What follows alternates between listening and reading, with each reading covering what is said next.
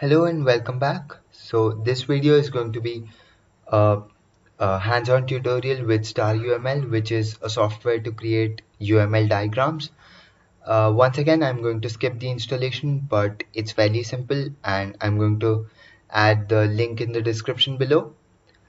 So let's get started with StarUML. I have it open here and it gives us a lot of options. So to create a class, I just select class from here and I click anywhere on my screen and it creates the class. So let me name this class vehicle, and after that, if I double click again, I have an add attribute button here. So let me add an attribute. I'll add an attribute called position. This is going to be an int. I'm just considering one-dimensional motion here. And this button right here is for the visibility or the access specifier as we call it.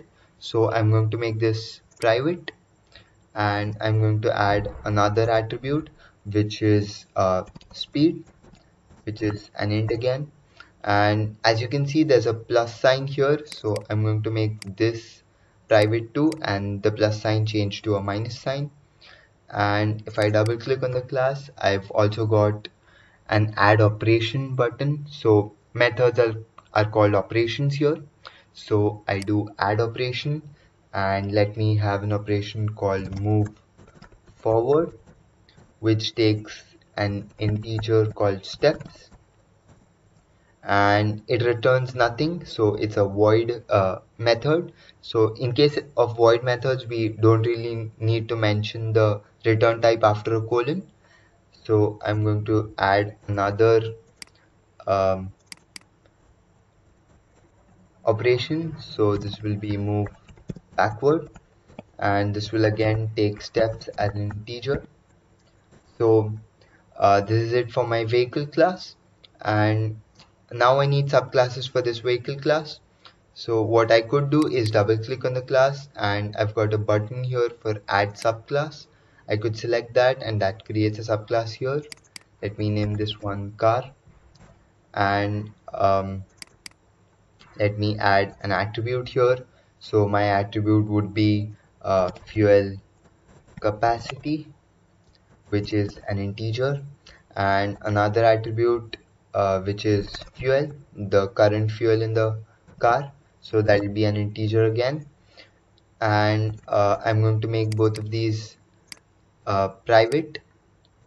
So another thing that I want you to take a look at is the properties panel here, and from this properties panel I could do something like make an attribute static. So if I select is static here, it underlines the attribute, and it would do the same for methods as well. So I don't need this to be static right now. And I could also change the visibility from here, so I'll make this private, and I could change the type, and I think that's all we need to worry about right now. So this is my car class, and I'll just add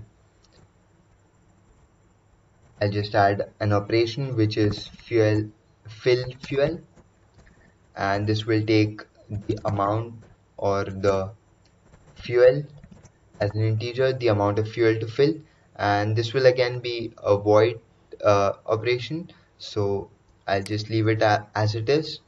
And another way to add a subclass to this vehicle class is creating the class itself. So I'll create a class called bicycle, and I'll give this an attribute. So my attribute would be gear int, and this would be private again, and I'll also add an operation which is increase gear, and in this I'll just increase the gear by 1, and I'll add another operation which is decrease gear, and both of these would be public, I guess.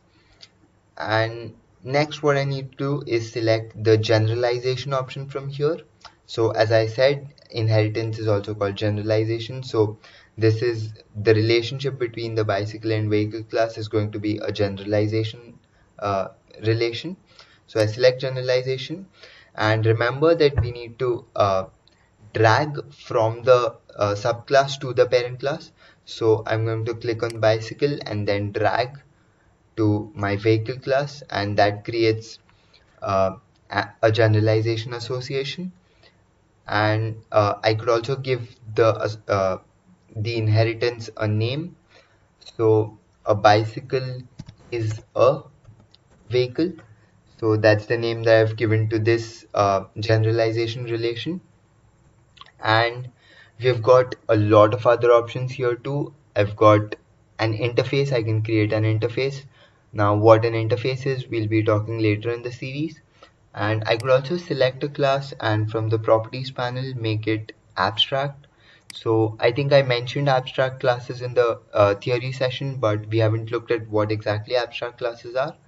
So I don't need vehicle to be abstract, so I'm going to keep this unchecked.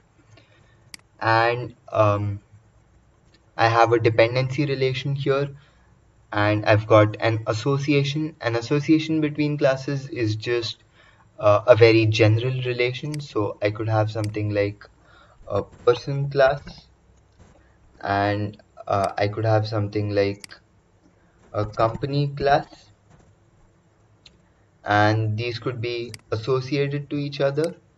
So uh, this association could be named works in, a person works in. Although this association is bidirectional, so works in is not a very good name for it. But if I select this arrow right here, I get the properties of the arrow as well, and I could give each end a name. So end one name could be something like employee, and I've also got something called an n1 multiplicity. So multiplicity refers to how many of this class can be associated with the company class. So let's just say I enter star here. Star basically means any number which could be 0 as well, and I could give n2 a name, and the name could be employer. And the multiplicity, let's just say that a person can only work for one company, so I give it a 1. So the multiplicity appears here.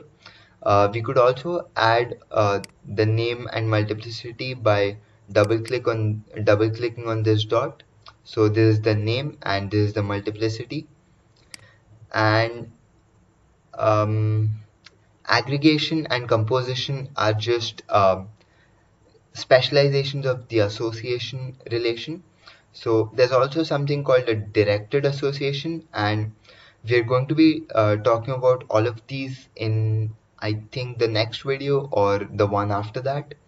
So let me just get rid of these.